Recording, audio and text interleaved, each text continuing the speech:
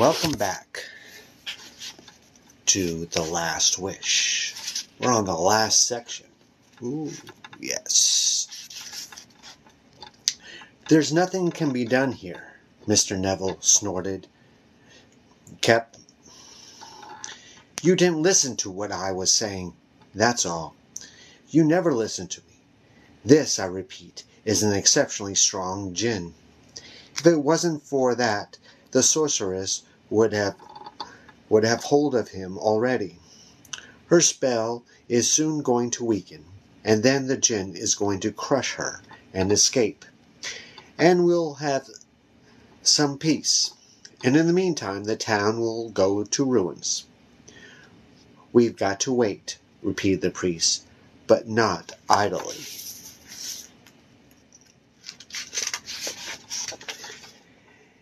Give out the orders, Major. Tell the people to evacuate the surrounding houses and get ready to extinguish the fire. What's happening there now is nothing compared to the hell that's going to break loose when the genie has finished with the witch. Gerald raised his head, caught Sheridan's eye, and looked away. Mr. Kripp, he suddenly decided, I need your help. It's about the portal through which Dandelion appeared here. The portal still links the town hall to...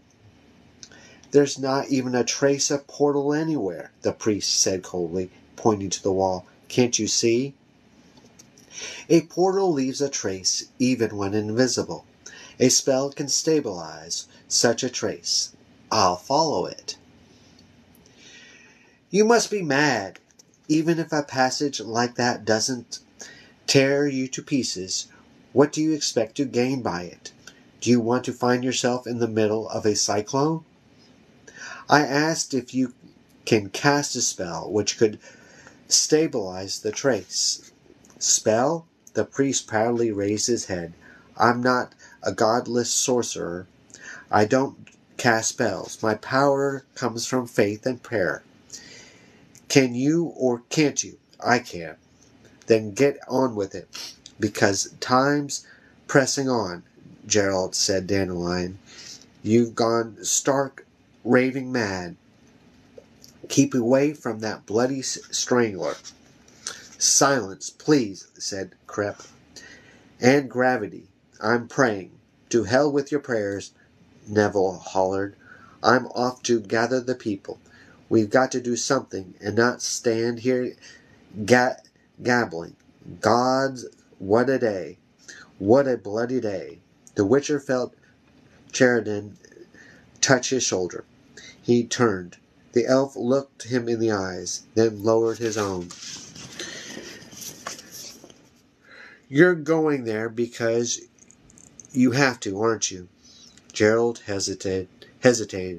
He thought he smelled the scent of lilac and gooseberries. I think so, he said reluctantly. I do have to. I'm sorry, Sheridan. Don't apologize. I know what you feel. I doubt it, because I don't know myself. Then the elf smiled. The smile had little to do with joy. That's just it, Gerald, precisely. Kripp pulled himself upright and took a deep breath. Ready, he said, pointing with pride at the barely visible outline on the wall. But the portal is unsteady and won't stay there for long, and there's no way to be sure it won't break.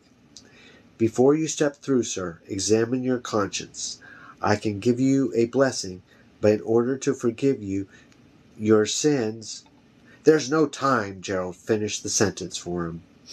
I know, Mr. Kripp. There's never enough time for it. Leave the chamber, all of you. If the portal explodes, it'll burst your eardrums. I'll stay, said Kripp. When the door had closed behind Dandelion and the elf, he waved his hands in the air, creating a pulsating aura around himself. I'll spread some protection just in case, and if the portal does burst, I'll try to pull you out, Witcher. What are eardrums to me? They'll grow back. Gerald looked at him more kindly. The priest smiled. You're a brave man, he said. You want to save her, don't you? But bravery isn't going to be of much use to you. Jinns are vengeful beings. The sorceress is lost, and if you go there, you'll be lost too. Examine your conscience. I have. Gerald stood in front of the faintly glowing portal. Mr. Krepp, sir? Yes. The exorcism which made you so angry, what do the words mean? Indeed. What a moment for quips and jokes. Please, Mr. Krepp, sir. Oh, well, said the priest, hiding behind the mayor's heavy oak table. It's your last wish, so I'll tell you it means. Essentially, get out of here. Go fuck yourself. Gerald entered the nothingness, where cold stifled the laughter which was shaking him. All right, now we're finally on The Last Wish, Part 8. The portal, roaring and whirling like a hurricane, spat him out with a force that bruised his lungs. The Witcher collapsed on the floor, panting, catching his breath with difficulty. The floor shook. At first he thought he was trembling after his journey through the splitting hell of the portal, but he rapidly realized his mistake. The whole house was vibrating, trembling, creaking. He looked around. He was not in the small room where he had last seen Yennefer and Dandelion, but in the large communal hall of Eredil's renovation tavern. He saw her. She was kneeling between the tables, bent over the magical sphere. The sphere was aflame with strong milky light, so bright enough to shine red through her fingers. The light from the sphere illuminated a scene, flickering and swaying but clear. Gerald saw on the small room with a star and a pentagram traced on the floor, blazing with white heat. He saw many colored, creaking, fiery lines shooting from the pentagram and disappearing up over the roof toward the furious roar of the captured jinn. Yennefer saw him, jumped up, and raised her hand. No, he shouted. Don't do this. I want to help you. Help, she snored. You? Me? In spite of what I did to you? In spite of it. Interesting, but not important. I don't need your help. Get out of here. No. Get out of here, she yelled, grimacing ominously. It's getting dangerous. The whole thing's getting out of control. Do you understand? I must master him. I don't get it. But the scoundrel isn't weakening at all. I caught him once. He'd fulfilled the troubledore's third wish, and I should have him in the sphere by now. But he's not getting any weaker. Damn it. It looks as if he's getting stronger, but I'm still going to get the better of him. You won't break him, Yennefer. He'll kill you. Oh. It's about me time, or promotion time. If you like YA, urban fantasy, vampires, teen romance, then check out my book, Vampire Juice. The link is in the bio. Now let's continue.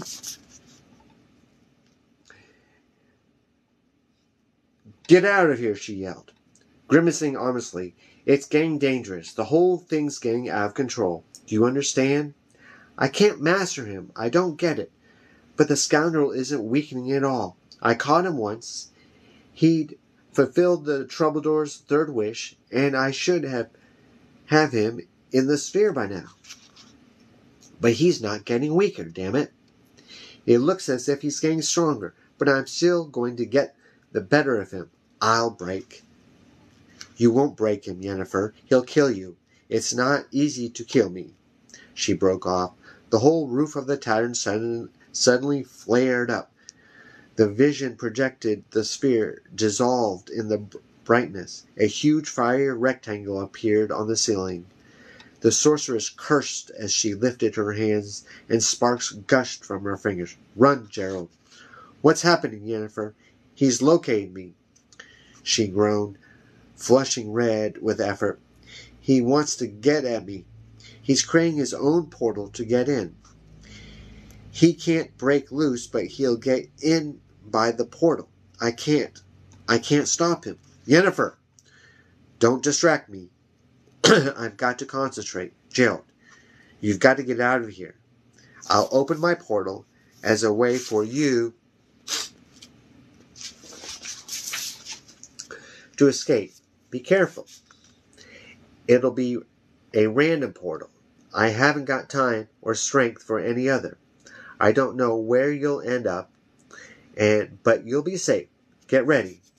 A huge portal on the ceiling suddenly flared blindingly, expanding and grew deformed.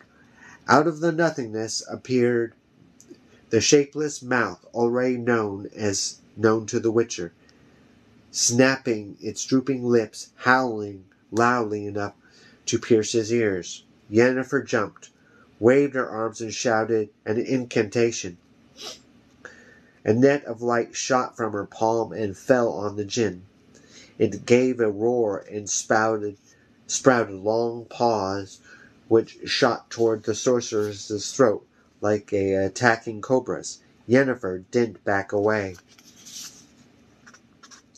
Gerald threw himself toward her, pushed her aside, and shielded her. The djinn, tangled in the magical light, sprang from the portal like a cork from a bottle and threw himself at them, opening his jaws. The Witcher clenched his teeth and hit him with a sign without any apparent effect.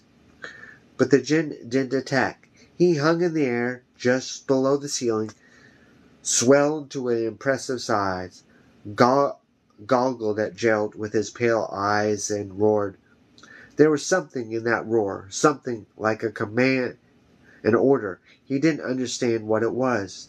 "This way," shouted Yennefer, indicating the portal which she had conjured up on the wall by the stairs. In comparison to the one created by the genie, the sorceress's portal looked feeble, extremely inferior.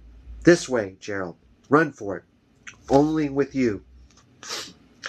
Yennefer, sweeping the air with her hands, was shouting incantations, and the many-colored fetters showered sparks and creaked. The djinn whirled like the bumblebee, pulling the bonds tight, then loosening them. Slowly but surely, he was drawing closer to the sorceress. Yennefer did not back away.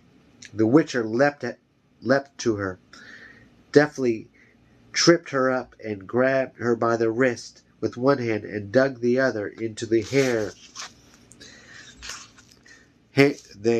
at the nape. Yennefer cursed nastily and thumped him in the neck with her elbow. He didn't let go of her. The penetrating smell of ozone created by the curses didn't kill the smell of the lilac and the gooseberries. Gerald stilled the sorceress's kicking legs and jumped, raising her straight up, flickering the nothingness of the lesser portal, the portal which led into the unknown.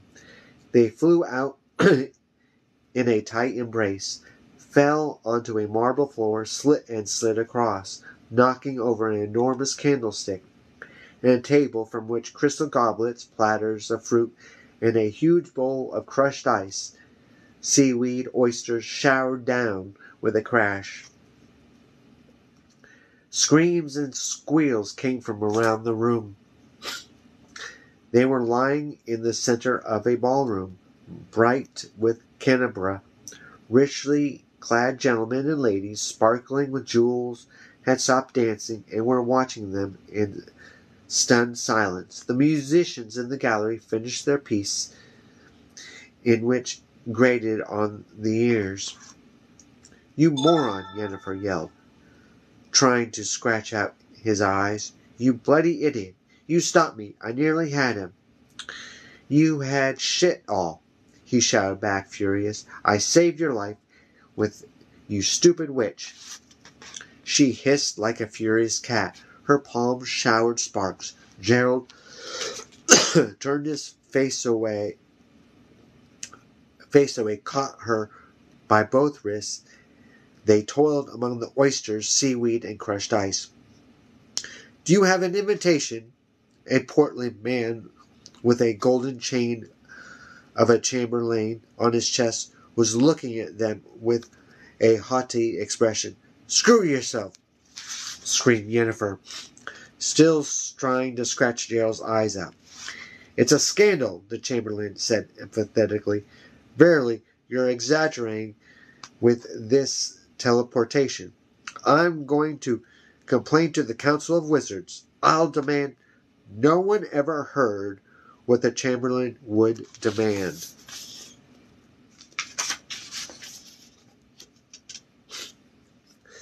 Yennefer wrenched herself free, slapped the Witcher in the ear with her open palm, kicked him forcefully in the shin, and jumped into the fading portal in the wall. Gerald threw himself after her, catching her hair and belt with a practical move. Yennefer, also having gained practice, landed him a blow with her elbow. The sudden move split her across the arm, split her dress at the armpit, revealing a shapely breast. An oyster flew from her torn dress. They both fell into the nothingness of the portal. Gerald could still hear the chamberlain's voice. Music! Play on! Nothing has happened. Please take no notice of the pitiful incident. The Witcher was convinced that every successive journey through the portal, the risk of misfortune was multiplying, and he wasn't mistaken. They hit the target, Edrul's tavern, but they materialized just under the ceiling. They fell, shattering the stair with a deafening crash, landed on the table. The table had the right not to withstand the blow, and it didn't. Yennefer found herself under the table. He was sure she had lost consciousness. He was mistaken. She punched him in the eye and fired a volley of insults straight at him, which would do credit to a dwarfen undertaker. And they were renowned for their foul language. The curses were accompanied by furious, chaotic blows dealt blindly, randomly. Gerald grabbed her by the hands, and to avoid being hit by her forehead, thrust his face into the sorceress's cleavage, which smelled of lilac, gooseberries, and oysters. Oh my God. Let me go, she screamed, kicking like a pony. You idiot, let go. The fetters are going to break any moment now. I've got to strengthen them, or the djinn will escape. He didn't answer, although he wanted to.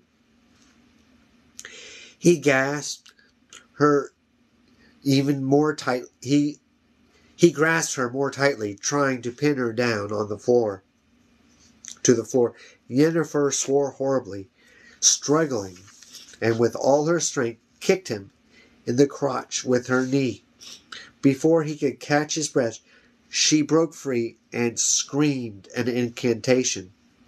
He felt a terrible force drag him from the ground and hurl him across the hall until, with violence that near stunned him, he slammed against a carved two-doored chest of drawers and shattered it completely. All right, now for part 9 of The Last Wish. Ooh. What's happening there? Dandelion, clinging to the wall.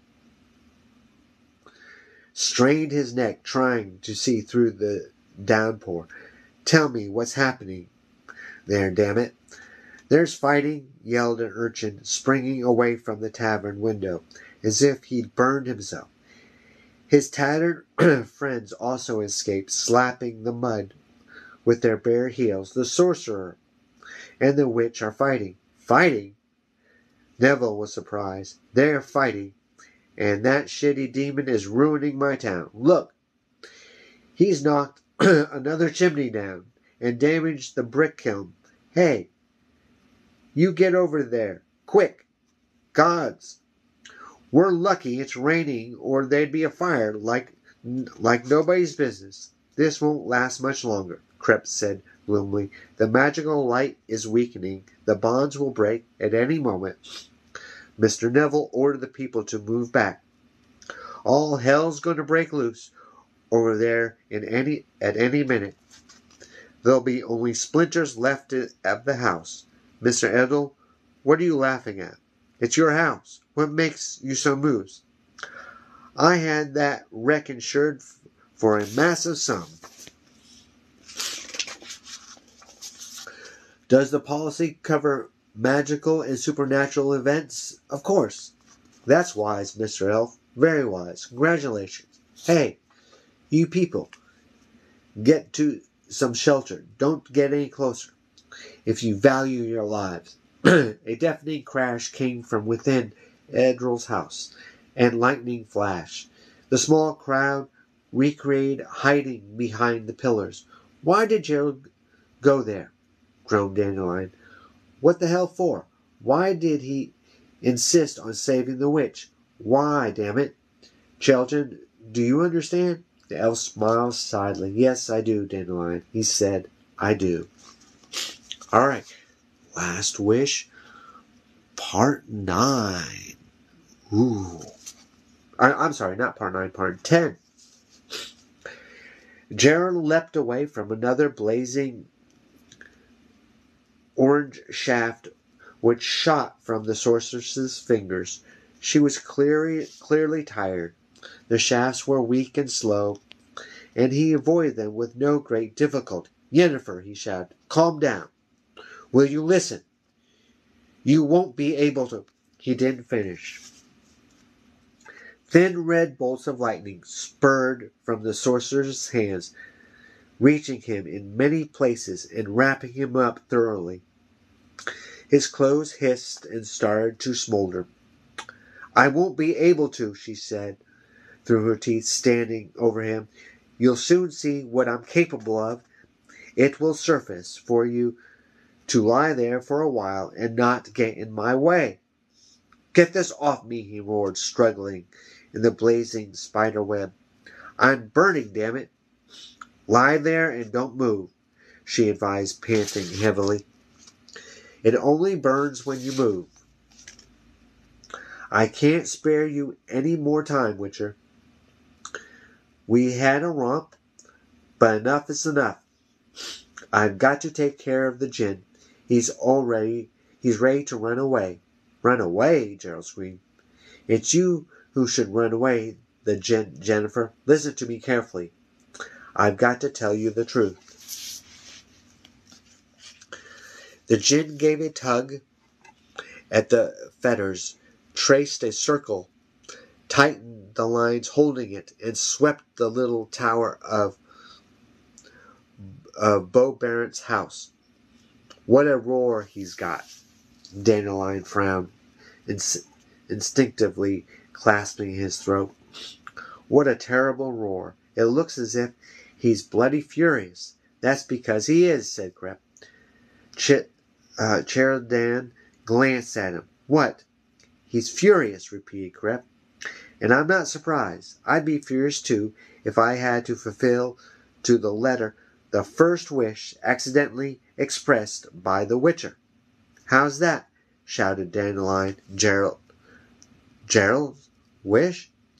He's the one who held the seal which imprisoned the djinn. The djinn's fulfilling his wishes. That's why the witch can't master it.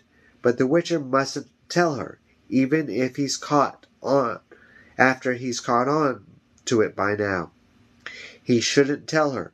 Damn it, muttered Children. I'm beginning to understand. The warder in the dungeon burst. That was the Witcher's second wish. He's still got one left, the last one. But God's help us, he shouldn't reveal that to Yennefer. She stood motionless, leaning over him, paying no attention to the djinn, struggling at his bonds above the tavern roof. The building shook. Lime and splinters poured from the ceiling. Furniture crept along the floor, shuddering spasmodically. So, that's how it is, she hissed. Congratulations. You deceived me. Not Dandelion, but you. That's why the djinn's fighting so hard. But I haven't lost yet, Gerald.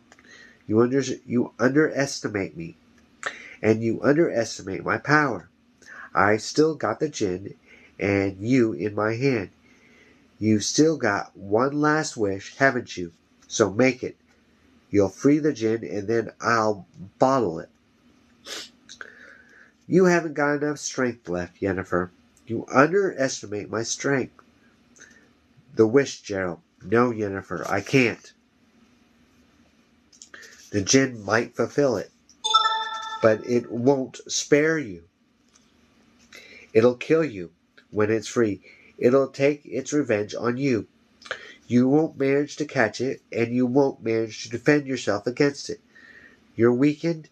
You can barely stand. You'll die, Yennefer. That's my risk, she shouted, enraged. What's it to you? What happens to me? Think rather what the djinn can give you. You've still got one wish. You can't ask what you like. Make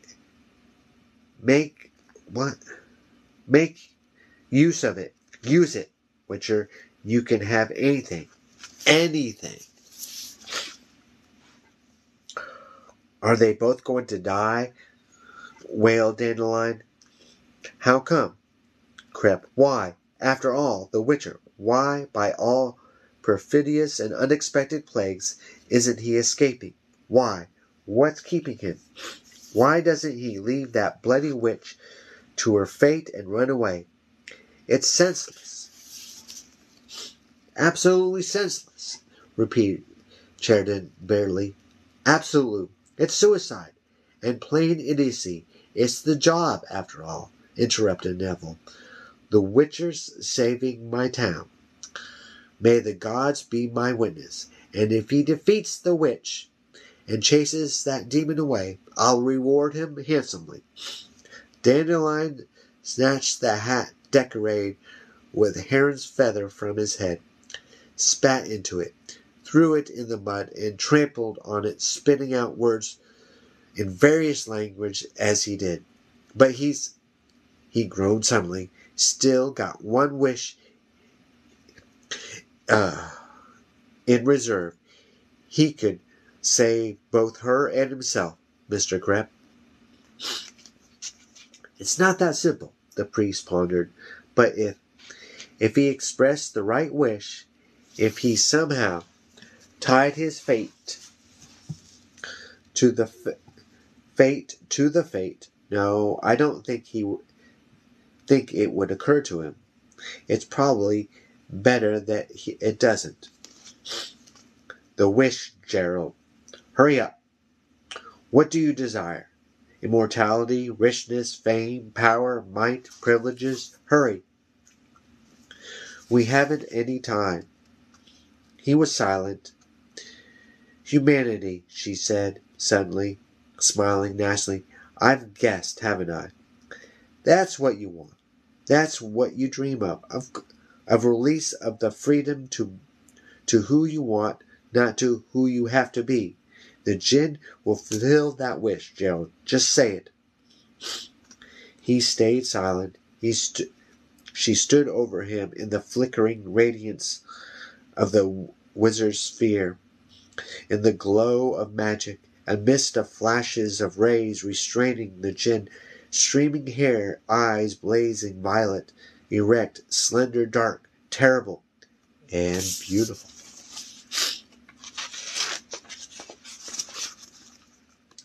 All of a sudden, she leaned over and looked at him. In the eyes, he caught the scent of lilac and gooseberries. "You're not saying anything," she hissed. "So what is it you desire, Witcher? What is your most hidden dream? Is it that you don't know, or you can't decide? Look for it within yourself. Look deeply and carefully, because I swear by the Force you won't get another chance like this." Did you catch that? The Force? That's a Jedi reference. But he suddenly knew the truth. He knew it. He knew what she used to be, what she remembered, what she couldn't forget, and what she lived with, who she really was before she had become a sorceress. Her cold, penetrating, angry, and wise eyes were those of a hunchback. He was horrified. No, not of the truth. He was horrified that she would read his thoughts, find out what he had guessed, that she would never forgive him for it.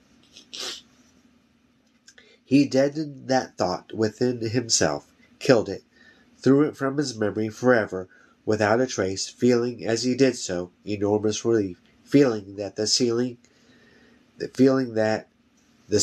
cracked open, the djinn entangled in the net of the now fading rays, tumbling right on top of them, roaring. In that roar were triumph and murder, lust. Yennefer leapt to meet him. Light beamed from her hands, very feeble light. The djinn opened his mouth and stretched his paws toward her. The Witcher suddenly understood what it was he wanted, and he made his wish. I wonder what the wish is. The house exploded. Bricks, beams, and planks flew up in a cloud of smoke and sparks. The djinn spurted from the dust storm, as huge as a barn, roaring and choking with triumphant laughter. The air genie, free now, not tied to anyone's will, traced 3 circles above the town, tore the spire from the town hall, and soared into the sky and vanished. "It's escaped! It's escaped!" called Krep. The Witcher's had his way. Genie has flown away. It won't be a threat to anyone anymore. "Ah," said Edril, with genuine rapture. "What a wonderful ruin!" Damn it! Hollered Dandelion, huddled behind the wall. "It shattered the entire house. Nobody could survive that. Nobody, I tell you." "The Witcher, Gerald of Rivia, has sacrificed himself for the town, Mayor," Neville said ceremoniously. "We won't forget him. We'll revere him. We'll think of a statue." Dandelion shook a piece of wicker matting bound with clay from his shoulder, brushed the jerkin free of lumps of many dampened plaster, looked at the mayor in a few well-chosen words, expressed his opinion about sacrifice, reverence, memory, and all the statues in the world. Gerald looked around. Water was slowly dripping from the hole in the ceiling. There were heaps of rubble, cracks of timber all around. By a strange coincidence, the place where they lay was completely clear. Not one plank or brick had fallen on them. It was as if they were being protected by an invisible shield. Yennefer, slightly flushed, knelt by him, resetting her hands on her knees. "Witcher," she cleared her throat. "Are you dead?" "No." Gerald wiped the dust from his face and hissed. Slowly, Yennefer touched his wrist and gently ran her fingers along his palm. I burnt you. It's nothing. Few blisters. I'm sorry. You know, the djinn escaped for good. Do you regret it? Not much. Good. Help me up, please. Wait, she whispered. That wish of yours. I heard what you wished for. I was astounded, simply astounded. I'd have expected anything but to... What made you do it, Gerald? Why? Why me? Don't you know? She leaned over him and touched him. He felt her hair, smelling of lilac and gooseberries, brush his face, and he suddenly knew that he'd never forget that scent, the soft touch, knew that he'd never be able to compare it to any other scent or touch. Yennefer kissed him, and he understood what he'd never desire any lips other than hers, so soft and moist, sweet with lipstick. He knew that from that moment only she would exist. Her neck, shoulders, breasts, freed from the black dress, her delicate, cool skin, which couldn't be compared to any other he had ever touched. He gazed into the violet eyes, the most beautiful eyes in the world, eyes which he feared would become everything he knew. Your wish, she whispered, her lips very near his ear. I didn't know whether such a wish can ever be fulfilled. I don't know whether that's such a force in nature that could fulfill such a wish. But there is. Then you've condemned yourself, God. Condemned yourself to me. He interrupted her with a kiss, an embrace, a touch, a caress, and then with everything, his whole being, his every thought, his only thought, everything, everything, everything. They broke to the silence with sighs and the rustle of clothing strewn to the floor. They broke the silence very gently, lazily, and they were considerate and very thorough. They were caring and tender, and although neither quite knew what caring and tenderness were, they succeeded because they very much wanted to, and they were in no hurry whatsoever. The whole world had ceased to exist for a brief moment, but to them it seemed like a whole eternity. And then the world started to exist again, but it existed very differently. Gerald? What now? I don't know. Nor do I. Because you see, I don't know whether it was worth condemning yourself to me. I don't know. How? Wait. What are you doing? I wanted to tell you. Yeah, Yen, she repeated, giving into him completely. Nobody's ever called me that. Say it again. Yen, Gerald. All right. Now we're on part 17. We've done quite a bit. All right. It had stopped raining. A rainbow appeared over Rind and cut the sky with a broken-colored arc. It looked as if it grew straight from the tavern's ruined roof. By all the gods, muttered Dandelion, what silence! They're dead, I tell you. Either they've killed each other or my djinns finished them off. We should go see, said Radamir, wiping his brow.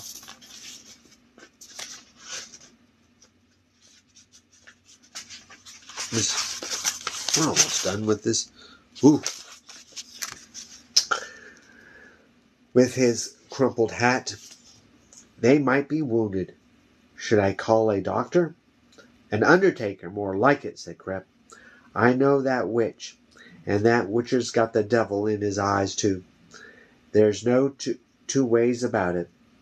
We've got to start digging 2 pits in the cemetery. I'd advise sticking an aspen stake into that Yennefer before burying her. What silence, repeated Dandelion. Beams were flying all over the place a moment ago, and now it's quiet as a grave.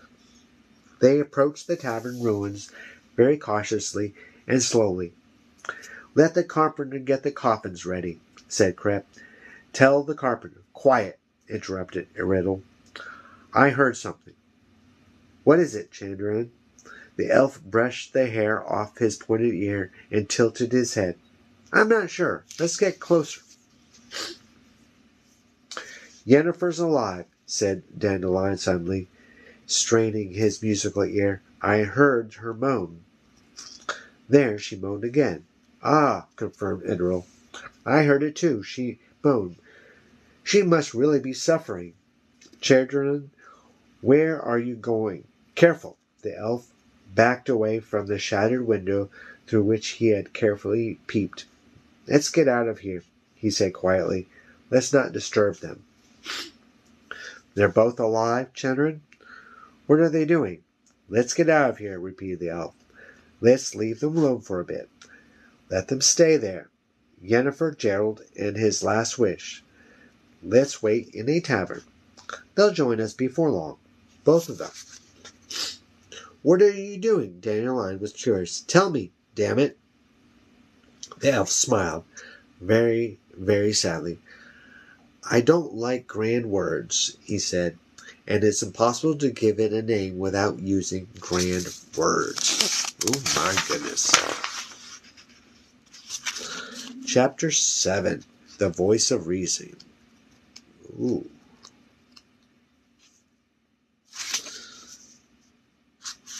How many pages do we have left? Not much.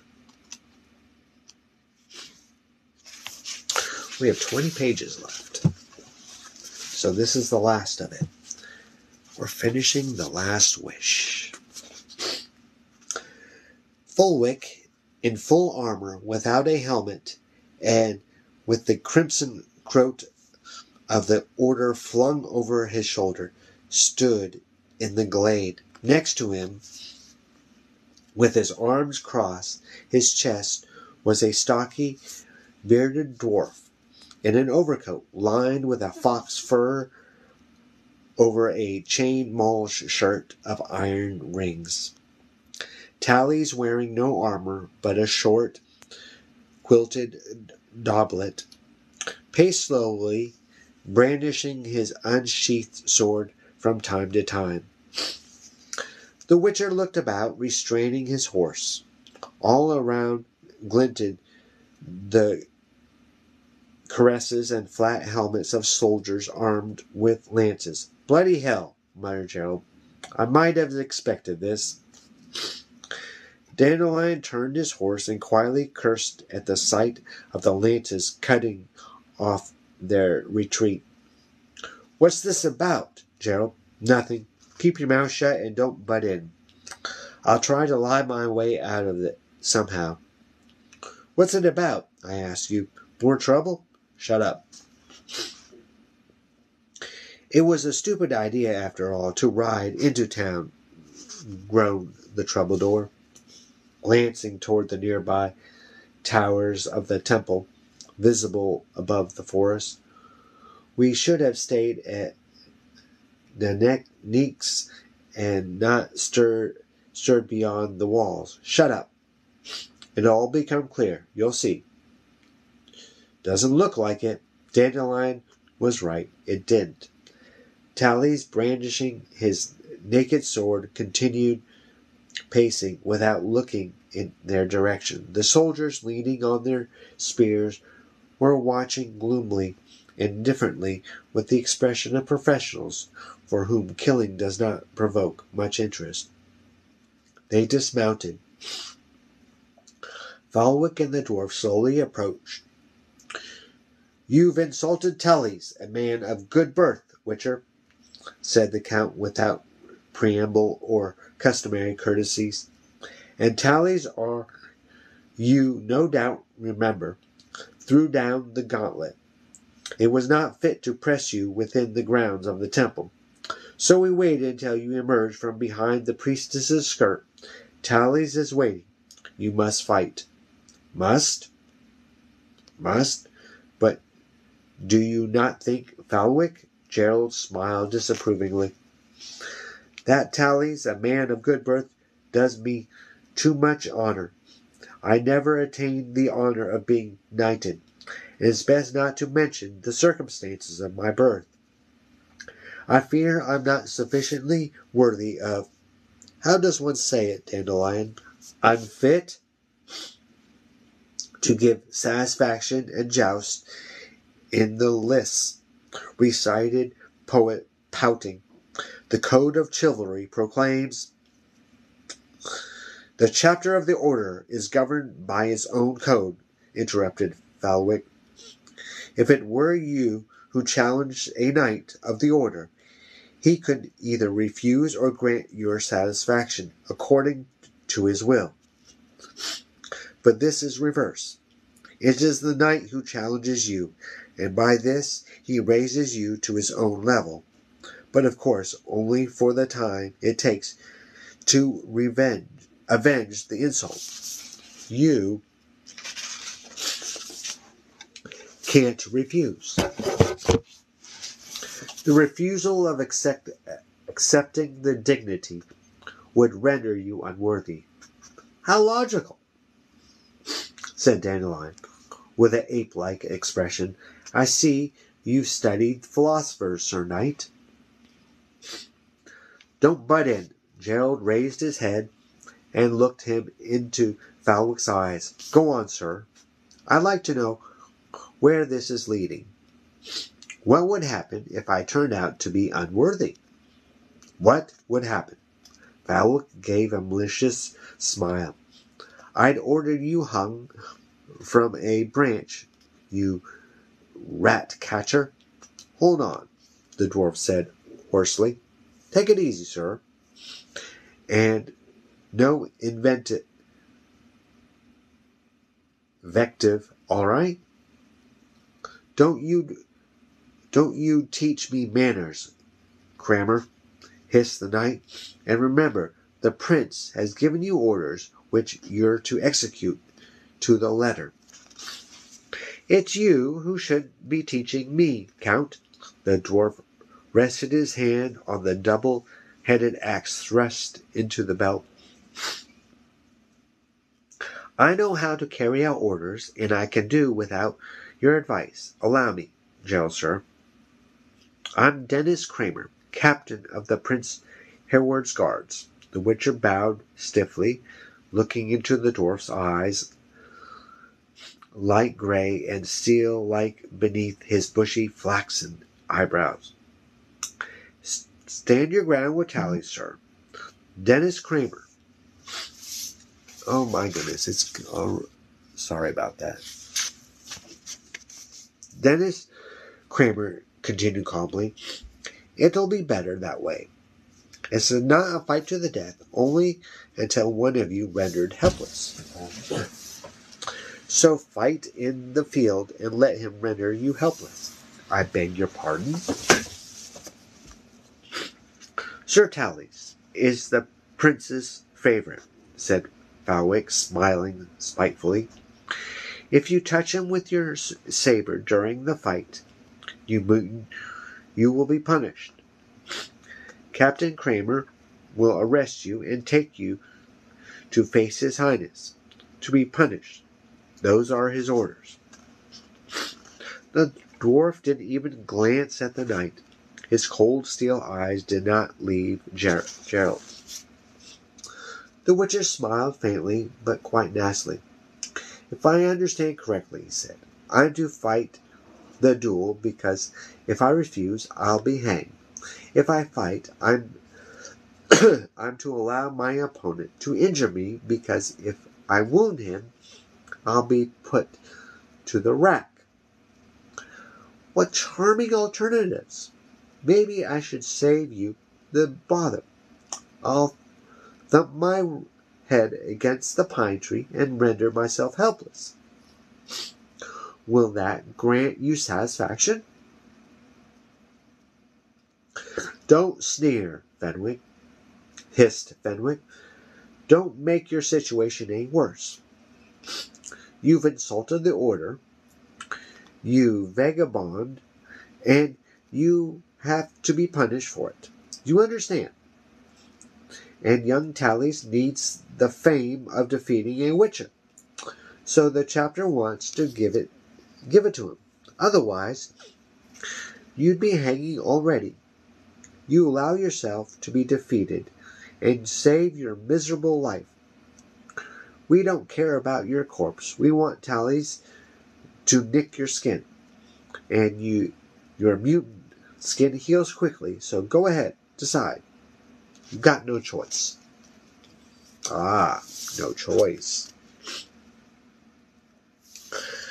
That's what you think, is it, sir? Gerald smiled even more nastily and looked around at the soldiers appraisingly. I think I do. Yes, that's true, admitted Dennis Craner. You do. But then there'll be bloodshed, great bloodshed, like at Blaviken. Is that what you want? Do you want to burden your conscience with blood and death? Because the alternative you're thinking of, Gerald, is blood and death.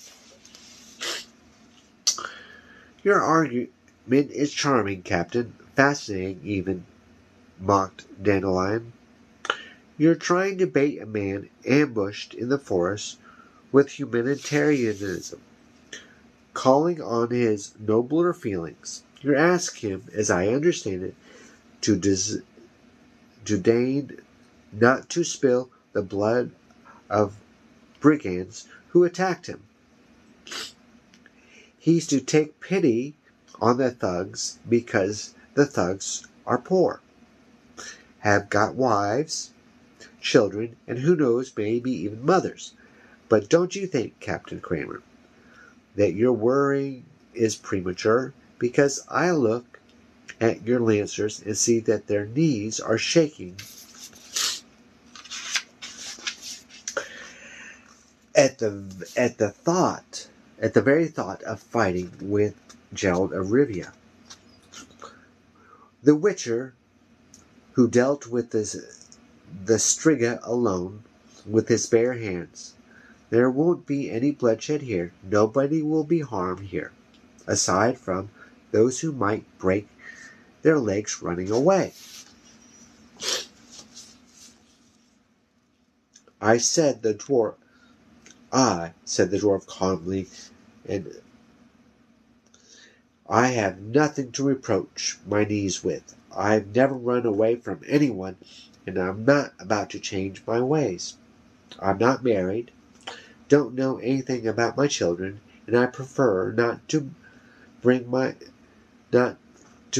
mother, a woman with venom, with whom I'm not very well acquainted, into this. But I will carry out the orders I've been given, to the letter as always, without calling on any feelings. I asked Gerald of Rivia to make a decision. I'll accept whatever he decides and will behave accordingly. They looked at each other in the eyes, the dwarf and the Witcher. Very well, Gerald said finally. Let's deal with him. It's a pity to waste the day. You agree, then? Fenwick raised his head, and his eyes glistened. You'll fight a duel with Hagborn Tallies of Dorndal? Yes. Good. Prepare yourself. I'm ready. Gerald pulled on his gauntlets. Let's not waste time. There'll be hell if Nemenki finds out about this, so let's sort it out quickly. Dandelion, keep calm. Oops. Sorry about that.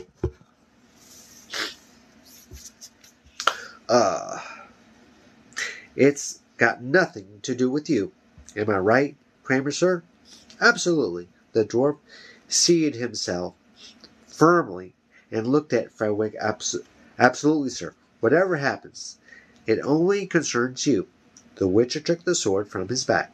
No, said Fenwick, drawing his. You're not going to fight with the razor of yours. Take my sword. Gerald shrugged. He took the Count's blade and swiped it to try it out.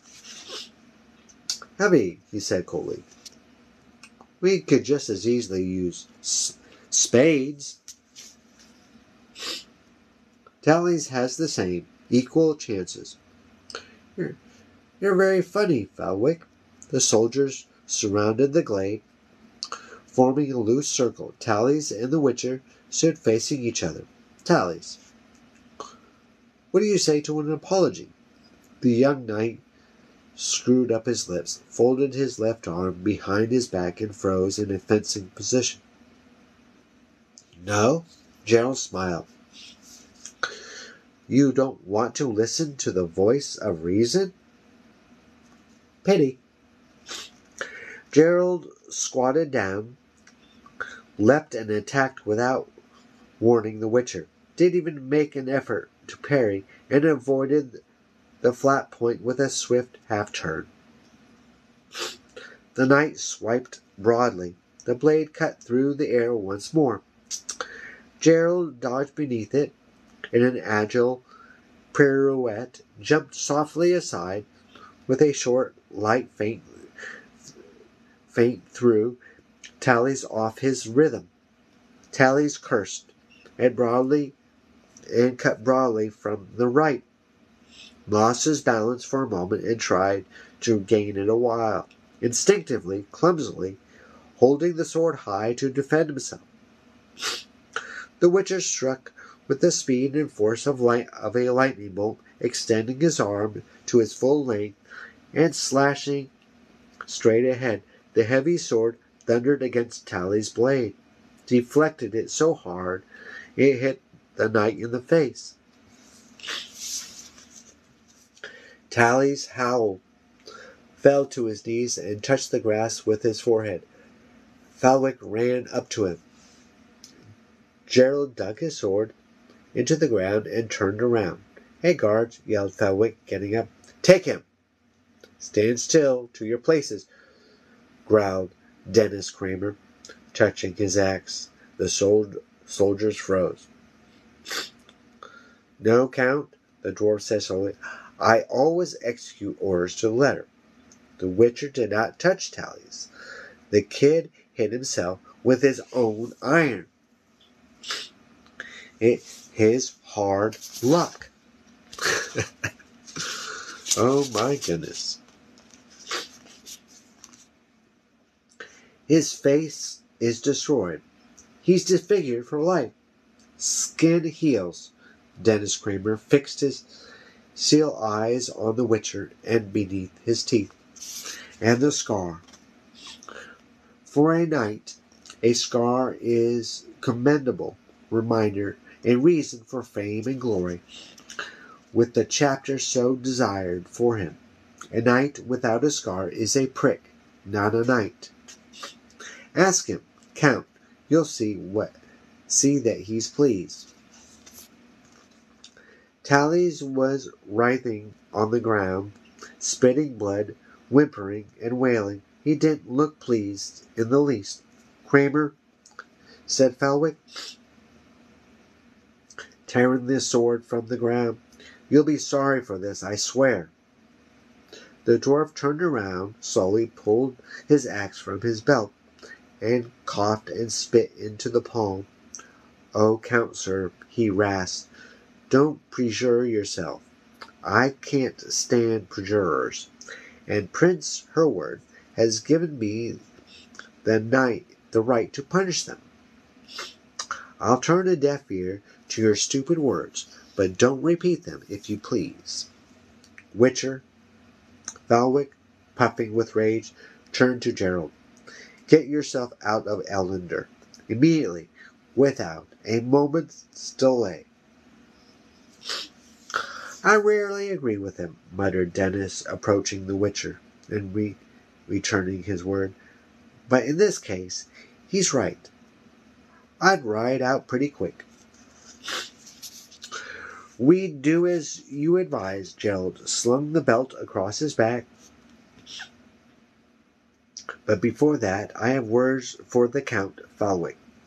The Knight of the White Rose blinked nervously and wiped his palms on his coat. Let's go back to your chapter's code for a minute, continued the Witcher, trying not to smile. One thing really interests me. If I, let us say, felt disgusted and insulted by your attitude in this whole affair, if I challenge you to the sword right now, what would you do? Would you consider me sufficiently worthy to cross blades with? Or would you refuse, even though you knew that by doing so I would take you to be unworthy, even to be spat on, punched in the face, and kicked in the arse under the eyes of the foot soldiers? Count Falwick was so gracious as to satisfy my curiosity. Falwick grew pale, took a step back, and looked around. The soldiers avoided his eyes. Dennis Cramen grimaced, struck his tongue out, and sent a jet of saliva a fair distance. Even though you're not saying anything, continued Gerald, I can hear the voice of reason in your silence. Falwick, sir, you're satisfied my curiosity. Now I'll satisfy yours. If the order brothers, Mother Nanique, or the priestess in any way, or unduly intrudes upon Captain Kramer, then may you know, Count, that I'll find you. Not caring about any code, would bleed you like a pig. The knight grew even paler. Don't forget my premise, Count. Come on, Dandelion. It's time for us to leave. Take care, Dennis. Good luck, Gerald. The dwarf gave a broad smile. Take care. I'm very pleased to have met you, and hope we'll meet again. The feeling's mutual, Dennis. They rode away with obstinable slowness, not looking back. They began to canter only once they were hidden by the forest. Gerald, the poet said suddenly, surely we won't head straight south.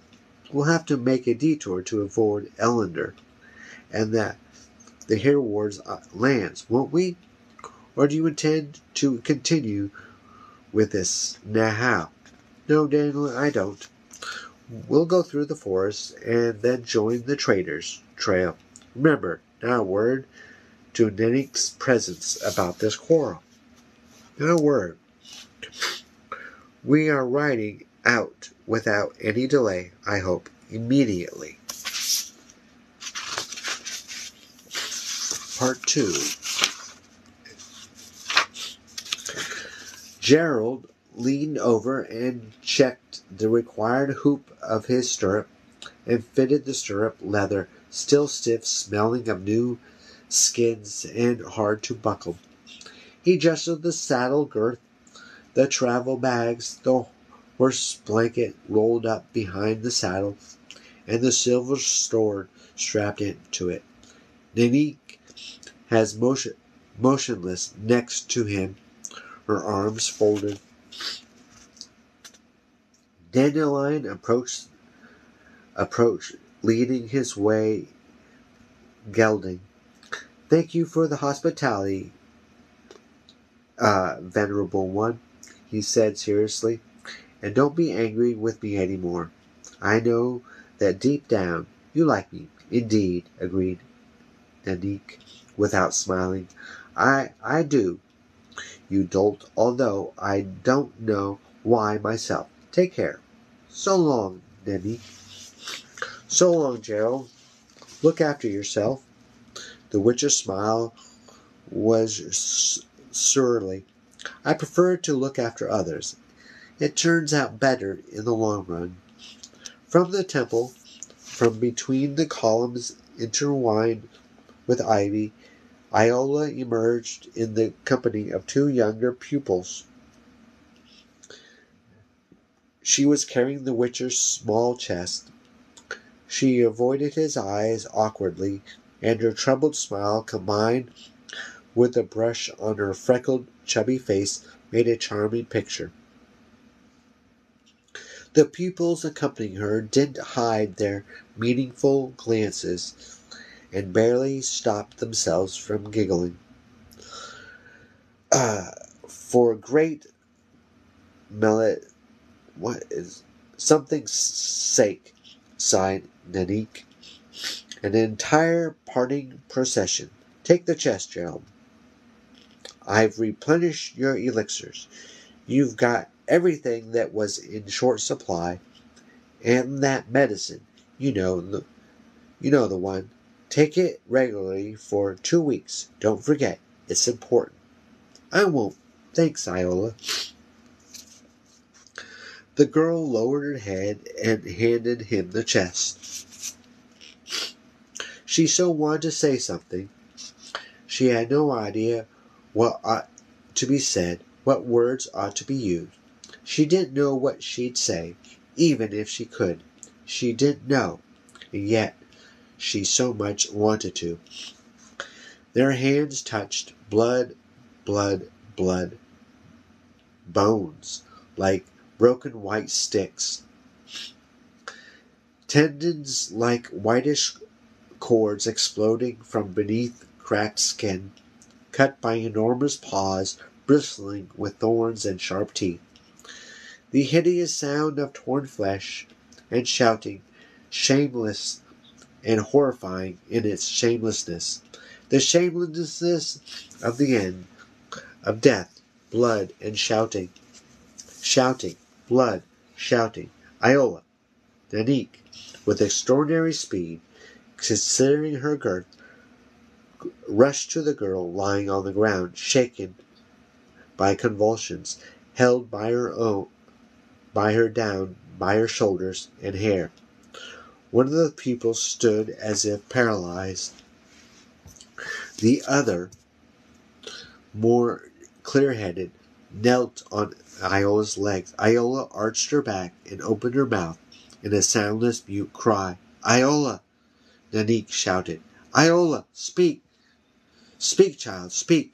The girl stiffened even more, clenched her jaws, and a thin trickle of blood ran down her cheek. Nanik, growing red with effort, shouted something which the witcher didn't understand, but his medallion tagged at his neck so hard that he was forced to bend under the pressure of its invisible weight.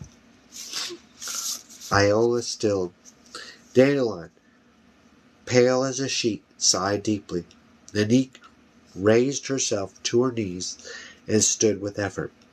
Take her away, she said to the pupils. There were more of them now. They had gathered, grave and silent. Take her, repeated the priestess, carefully, and don't leave her alone. I'll be there in a minute. She turned to Gerald. The witcher was standing motionless, fiddling with the reins in his sweaty hands. Gerald, Iola, don't say anything, Nanik. I saw it too, for a moment. Gerald, don't go. I've got to. Did you see? Did you see that? Yes. And not for the first time. And there's no point in looking over your shoulder. Don't go, please. I've got to, said. See to Iola. So long, Nanik. The priestess slowly shook her head, sniffed, and in an abrupt move wiped a tear away from her wrist. Farewell, she whispered, and looking him in the eye. Well, that's it. That's it. We finished The Last Wish. I hope you enjoyed it. And if you like urban fantasy, I have a YA book called Vampire Juice. Link is in the bio. Thanks for watching.